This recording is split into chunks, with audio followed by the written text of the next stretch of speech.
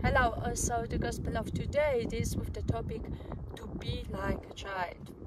And I understand these two aspects of this story, two aspects of being like a child. One I take from this fact that many want to disturb arriving to Jesus by childs.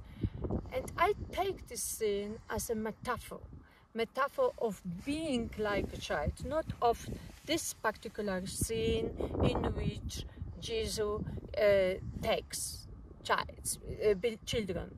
Of course, receiving children in this culture and bless them was not so typical. Children are not so much considered as valorous.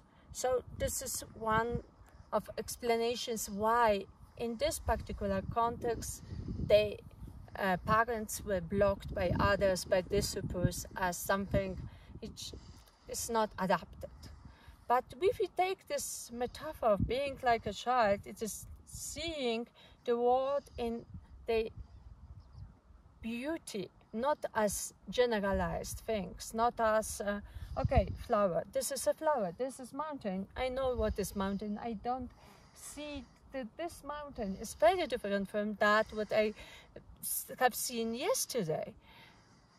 If I see a person of a friend around me, I see how he is behaving today in this singularity, because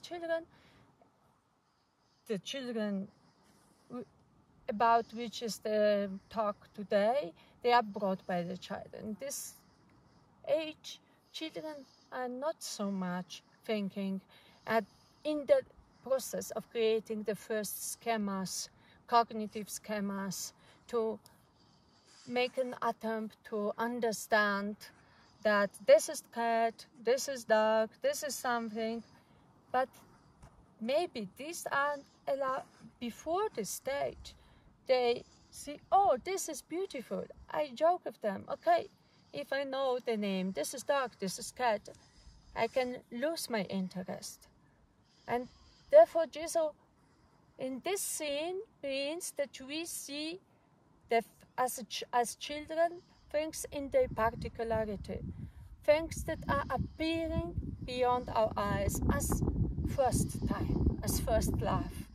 If I'm able to see my husband from the first time, so often as it's possible, so love will endure. And now, if we see things like that, we will have problems. This will make our life tremendous beautiful on the one part.